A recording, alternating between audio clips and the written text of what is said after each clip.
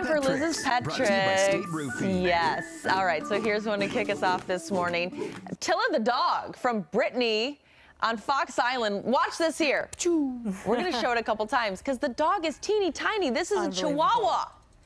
And she is scaring off a deer. They call her the deer repellent. Those legs are moving real quick, right? Exactly. Teeny tiny legs. I mean, those Chihuahuas, fearless dogs. Yeah, ferocious. Apparently, the inventor of the doorknob or the doorbell never had a Chihuahua.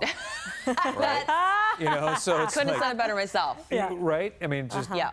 oh, wow. That's so about lots right. of energy there. Lots of energy. You know, I love that energy on a Friday. Yeah. I want Chihuahua energy on a channel that. Friday.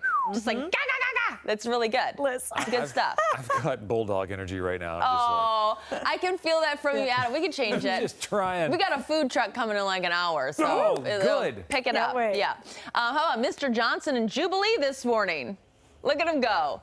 Look at them and what they're chasing around. This is from Daniel in Mount Vernon, who says this is a great way to exercise the dogs. Wow. Man, if it works, right?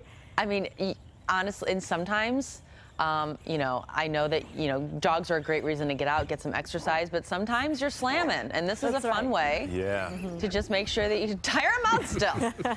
I want to see videos of your pets. Upload them super easily, fox13seattle.com. Just click on the Good Day button.